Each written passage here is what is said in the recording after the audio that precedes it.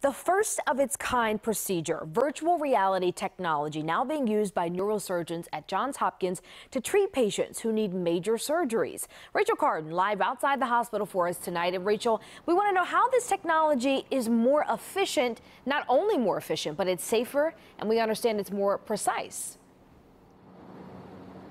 That's right, Nicole. It's actually being called a game changer. And for the woman you're about to meet, it means that now she can go for walks on the beach with her daughters. She can play with her grandkids, all simple pleasures she couldn't enjoy before this surgery.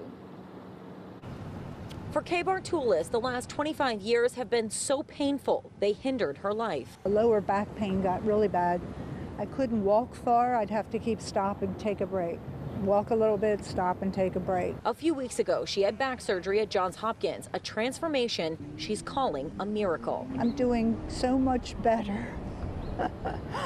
Thank you, Dr. Witham. For the very first time, neurosurgeon Dr. Tim Witham used a technology on Kay that he describes as a game changer. It's called augmented reality surgery. When we take a computer image and we place that image on our view of the real world.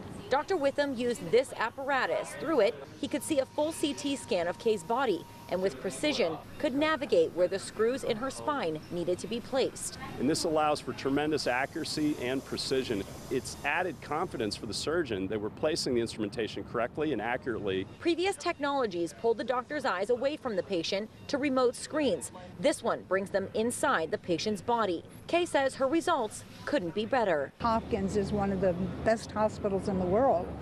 So I felt very comfortable that I was in good hands. Call it a miracle, but he made it happen. For Kay, it's mobility and a normal life. For the doctor, the job continues to be about helping people. I mean, it's humbling too. And yeah, I'm very happy for the opportunity. Kay says not only is her back feeling better, but she also has more mobility in her neck. She hopes to be 100% recovered in the coming weeks. Outside of Johns Hopkins, I'm Rachel Carden for WJZ.